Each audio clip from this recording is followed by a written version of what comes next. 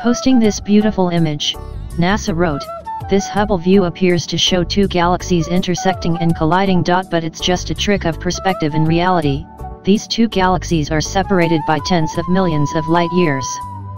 Known as the Hourglass Nebula, the post for the picture read, "This eerie, iconic eye was captured by Hubble back in 1996.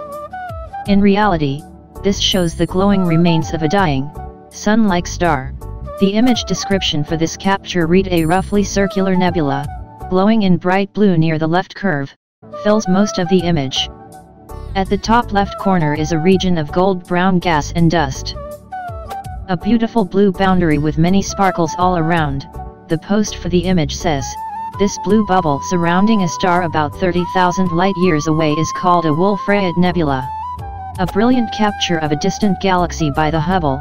The post of the picture read, "Located about 70 million light-years away, it's got an interesting feature seen at front and center.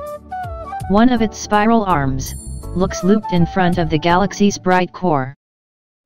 Captioning the post, NASA wrote, "Originally released in celebration of Hubble's 100,000th orbit in 2008, this number Hubble classic image shows a spectacular scene of star birth.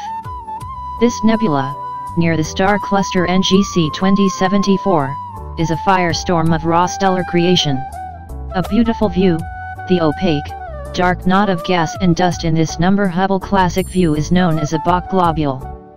It's a concentration of elements that are responsible for the formation of stars in our galaxy and throughout the universe." NASA wrote for the image, "This new Hubble image shows the star system Fs Tau. The bright object near the middle of the image is Fs Tau A, and the one to the far right, obscured by a dark, vertical lane of dust, is Fs Tau B. This image is Hubble's view of a galactic rose, also known as ARP 273. This is a pair of interacting galaxies, with the smaller one below caught by the gravitational pull of the larger galaxy.